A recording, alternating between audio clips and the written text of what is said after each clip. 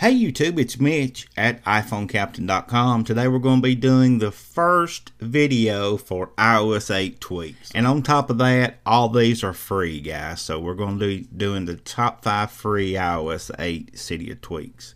The first one I'm going to be sharing with you today is a pretty awesome little tweak. It's called Detailed Battery Usage.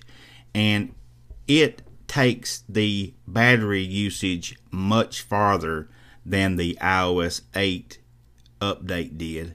So if we go to general and we go into usage and battery usage, you see we're going to get a graph up here at the top. Now mine isn't going to have much on it because my device has actually been plugged in up until just a few minutes ago. But as you can see here, it's already showing how much battery drainage we've had, which application has drained the most, which you see it's been Cydia, which that should be that way because I've been in here downloading tweaks and looking around and that kind of stuff. The next one is called ForceGoodFit. Now what this one does, guys, is if you have an application that hasn't been updated for iOS 8 yet, it may not look all that good on iOS 8. And really what this is for is the iPhone 6 or the 6 Plus device. But see, I'm using an iPhone 5, so really it's not going to be that big an issue for me.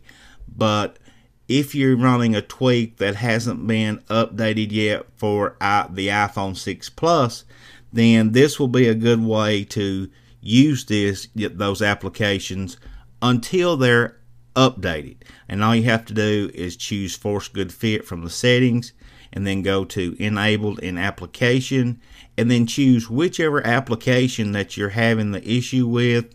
You know, it's going to make it larger and look better using this. So, you know, that's going to be left up to whichever application you need to turn this on for. So you do it on a per app basis, which is pretty cool. And next is one called ForceReach. And this goes right along with reachability. If you are familiar with that new feature in iOS 8 on the iPhone 6 and 6 Plus, you could double tap the home button and not double tap, maybe single tap, and it would actually drop the desktop down to where you could reach it with one thumb. So that's what this is all about.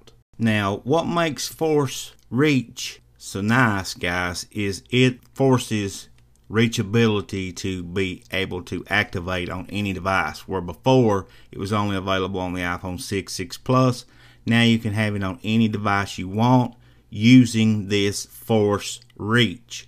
So now when I triple press the home button, you see my screen drops down. And until I touch up here at the top or swipe up on the desktop, well, that doesn't even do it yet, though. Swiping up makes it go back. So ForceReach, if you want to try reachability, there is a tweak called Reach All that works pretty much the same way. It is a free tweak versus the Reachability 7, I think, was like $1.99.